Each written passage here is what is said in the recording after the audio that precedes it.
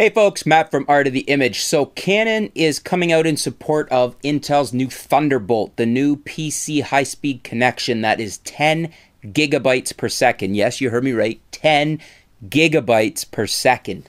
I can think of all the wonderful things that we could use this for. Basically, I could see it replacing USB 3 or USB 2, I should say.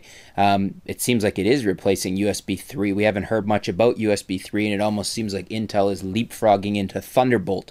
In any case, Canon has come out in support of it. They haven't said that they will guarantee any of their cameras will support it, but especially video and video DSLRs with a Thunderbolt connection. How cool would that be?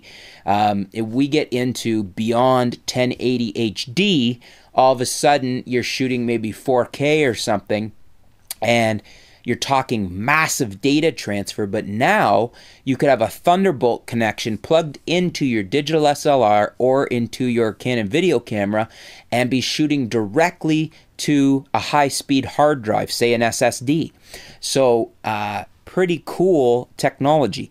Are we going to see this in the cameras? I think you probably are going to see it as long as Thunderbolt becomes a default for the industry. How soon is another matter. Will Canon have it out in anything this year? Probably not. Will Nikon? Probably not. However, once it becomes established in the computer industry, once you see it normal to pick up a PC that has a Thunderbolt connection on it, or a Mac that has a Thunderbolt connection on it, and that is the mainstream normal connection, then I think you're going to see the support for this in the newer cameras.